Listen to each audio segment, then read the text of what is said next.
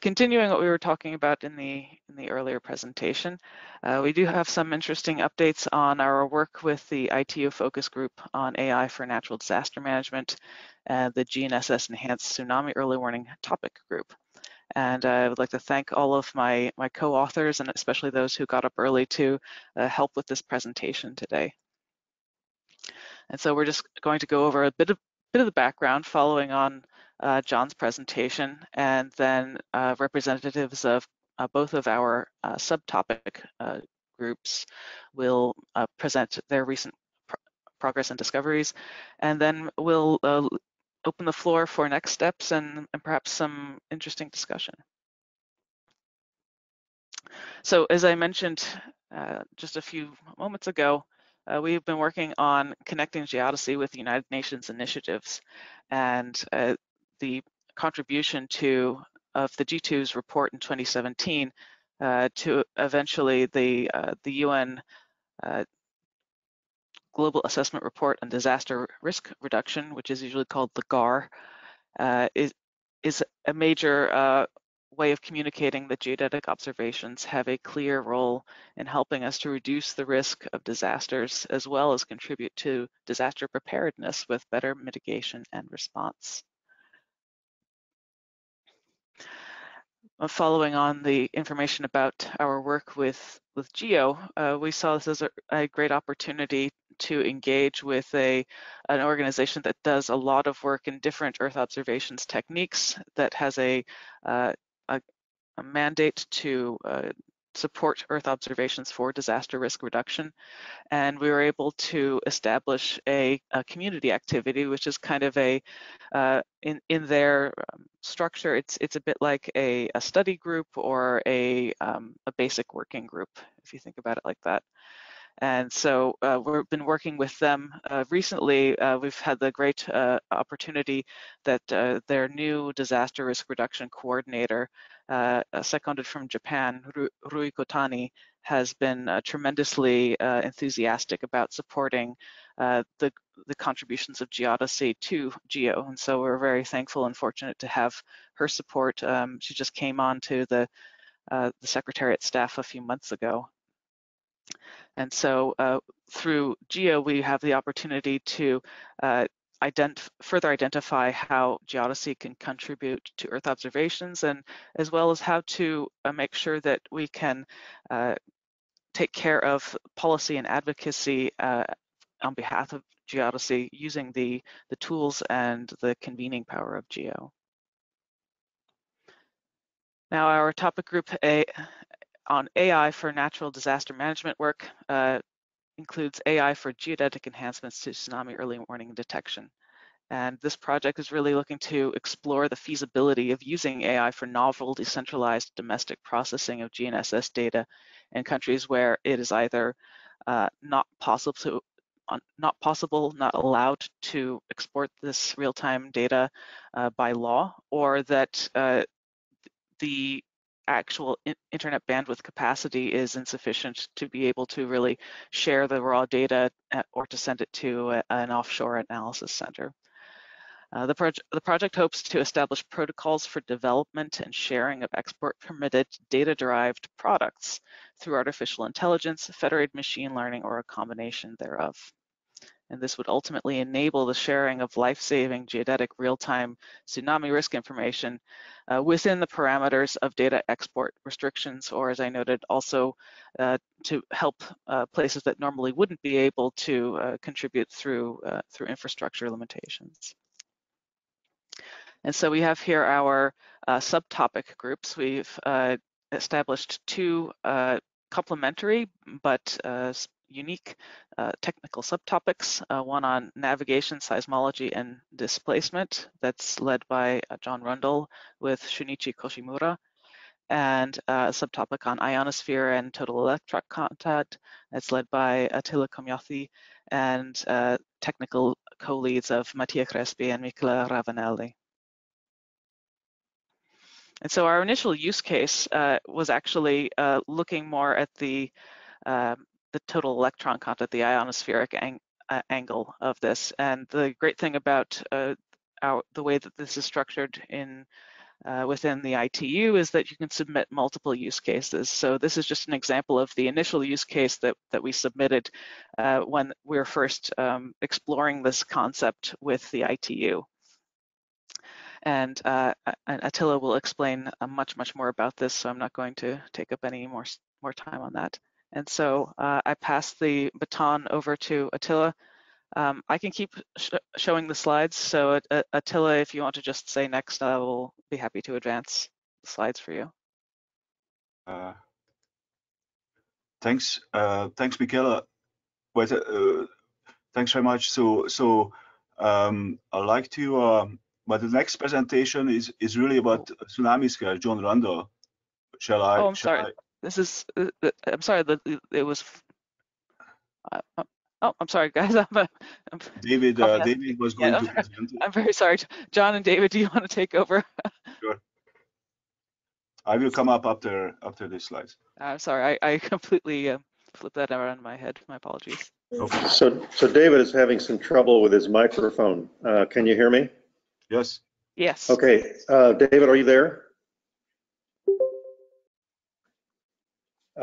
So anyway, David, if you're there, just break in. Yeah, the Tsunami. Okay, great. So you can take over. Here. Sorry, yeah, internet problems. Okay, so yeah, I don't know where we left off, but I'll just start over. So basically, yeah, Tsunami Squares is a cellular automata-based tsunami simulator.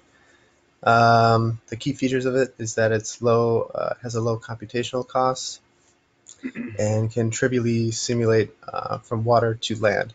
So we make no distinction between water and land squares. So inundation is very trivial. So recently improvements have been made to the underlying algorithm.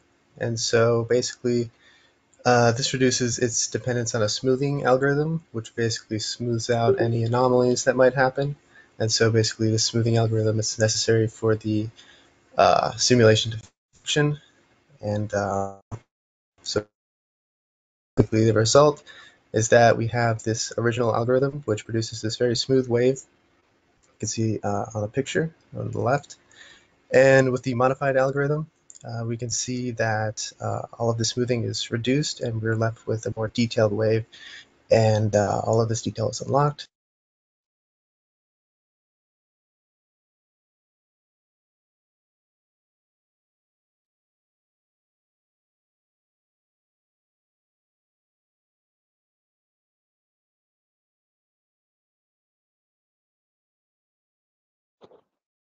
I'm sorry, David. I can't hear you anymore.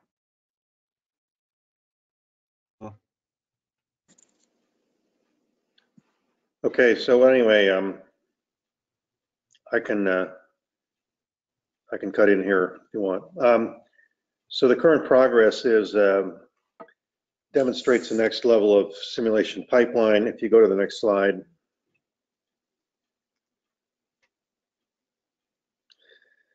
So the idea here would be to generate perhaps 1,000 pre-computed tsunami inundation profiles, and then to use machine learning, artificial intelligence methods to forecast or predict the run-ups.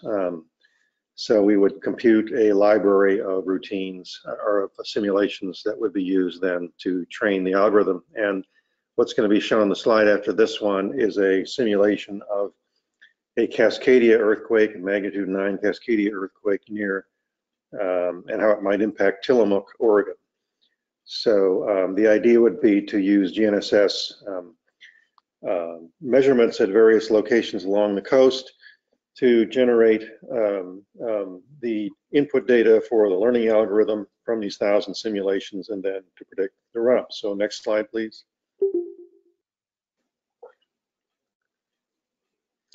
So the hypothesized earthquake, an example of it is on the left. It's a dip, slip, fault, thrust fault, magnitude 9 earthquake. The displacements are shown on the inset, in the left inset, left top inset on the right. And then the inundation from that particular event is shown on the top right. And if you click on the two bottom images there, they are simulations that can be run and illustrate the general ability of the simulation to be carried out on computational systems. So that's basically what we have to say. And I'm sorry that David's microphone was having trouble.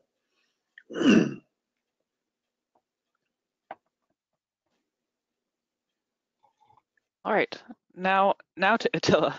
Yeah. My apologies for that Thanks earlier. very much. So, Can you hear me? Well, yes. thanks very much. So good morning. Next slide, please. Yeah. So good morning, afternoon and evening, everyone. This is Attila Komjáti at JPL. I lead a group of scientists who have been investigating the coupling between the solid or ocean surface and the atmosphere, resulting ionospheric and atmospheric disturbances. And these disturbances may be generated by earthquakes, tsunamis, volcano eruptions, and events caused by anthropogenic sources. This is shown on the upper right plot using ground-based GNSS observations impacted by tsunami-generated gravity waves, and they are intercepting the signals between the GNSS receiver and the GNSS satellite. So the natural hazards can generate waves in the thermosphere or in the ionized part of the atmosphere, which is called the ionosphere. The resulting waves may be detected using ground-based and space-based observations.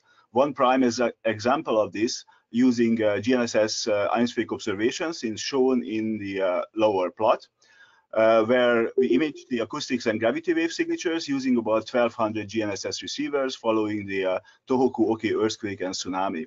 The movie shows the propagating acoustic and gravity waves induced by the catastrophic events, and the ocean wave height model also superimposed, establishing concentric waves both on the ocean surface and the 300 kilometer up high in the ionosphere.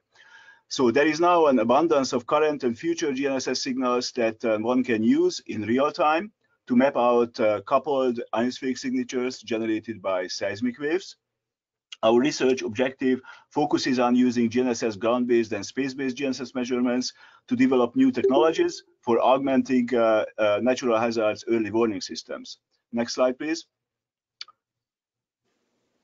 We developed under the GDGPS support and NASA ROSE's ESI as well as GNSS research team program support, the GNSS-based upper atmospheric real-time disaster information and alert network. This is what we call the Guardian network, which is the prototype operational ionospheric testbed to enable us early detections of tsunamis, volcanic eruptions, and other anthropogenic hazards. The URL is shown in the slide.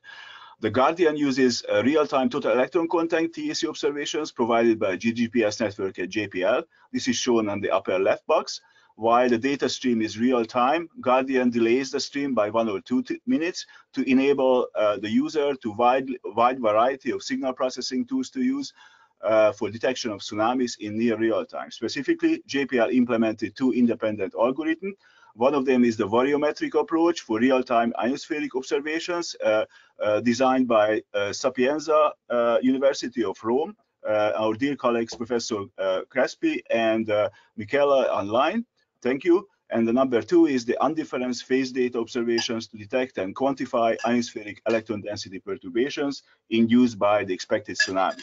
GDGPS provides an operationally robust and self-sustainable front end, which is required for global natural hazard monitoring system. It provides the measurements from a network of real-time streaming stations, a majority of which track multi-GNSS satellites. To real-time front-end processing of multi-GNSS data, we attached a deep learning framework shown on the lower left, which aims to train a generalized model for tsunami-induced ionospheric disturbance detection. This is applicable across various atmospheric conditions and geographic areas. Detection of tsunami-induced signals can improve existing systems by providing detection capability on open ocean, not possible with more conventional buoy-based early warning systems. In addition, we are also attaching an inverse modeling engine, focusing on inverting the total electron content perturbations caused by tsunamis using a sophisticated first principle based model to estimate tsunami wave height and confidence levels using an ensemble Kalman filter approach. This is followed by evaluating the potential threat and recommend issuing warnings for affected communities. Next slide, please. We demonstrate a work of progress here. On the left, we show a GGPS-produced TAC estimates, and they are visualized together with ground truth labels, along with classifications and classification confidence on the bottom for GNSS 24 satellite and ground-based stations in Chile for the 2015 Illapel earthquake. On the right, we show a snapshot of our current Guardian interface, displaying GPS, GLONASS, Galileo, and Beidou constellations using GNSS ionospheric observations from real-time GNSS stations along the Pacific Ring of Fire. The different colors represent the different constellations, and the yellow circles indicate recent earthquakes as reported by USGS in real time. The time series in red color in the lower right indicate ionospheric observations between particular GNSS satellite and GNSS receiver that might have been impacted by a propagating tsunami. Next slide, please. The upper left shows the current real-time GNSS network that we may be accessing in our processing. We are not yet using all available stations, as this is still a prototype and we are still fine-tuning it. On the upper left, we show a hypothetical distribution of real-time stations in case we have unlimited resources to turn all our ground-based GNSS receivers into real-time data streams. Yellow color shows the ionospheric data coverage around the globe. The plot demonstrates that practically all seismic zones, including the Pacific Ring of Fire, may be covered with ionospheric observations, except for a small patch, the red patch in the Aleutian Islands area, as shown in the plot. The lower plot displays a power of radio quotation measurements that require no ground-based receiver and could potentially provide a much better coverage over ocean when ground-based GNSS coverage is limited to coastlines and island nations. For instance, Cosmic 2 ionospheric radio quotation measurements could be provided within a few hours after collection. In my view, the combination of GNSS ground-based and space-based observations are best way forward to increase temporal and spatial coverage of global ionospheric measurements. The next slide, and that's the last slide for this segment. In this slide, we summarize the steps forward, way forward. On the left, list the building blocks of the comprehensive ionospheric-based natural hazard capabilities, comprising of GDGPS-based network and processing engine feeding into the Guardian system that we showcased in the previous slide. We are actively working on the third block from the top, which is to apply conventional neural network, CNNs, in a process. Training the generalized model for tsunami-induced ionospheric detection applicable across various atmospheric conditions and geographic areas. In addition, a parallel effort, as I described, being conducted to apply NCAR's data assimilation research testbed algorithm to WP-Gitten, which is the JPL's wave propagation model that we use to invert ionospheric data to estimate tsunami wave height and potentially earthquake magnitude. We are not quite there yet. That may be indicative of impending tsunami and other natural hazard. Using our comprehensive efforts, in summary, we hope to add another important tool to existing toolboxes to detect natural hazards and potentially save human lives and reduce economic damages. That's all I had. Thanks very much.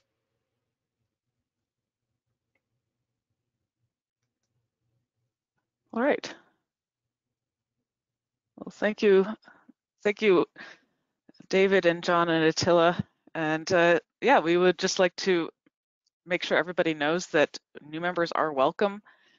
We are hoping to build up some use cases, either if you're interested in contributing to what you've already seen, or if you have another use case that you think would be a good contribution to this. We are working with the ITU focus group to actually create an official recommendation of the ITU on using AI in natural disaster management, and of course making sure that geodesy is well represented, because it really is underpinning a lot of the other technologies that are being used in this.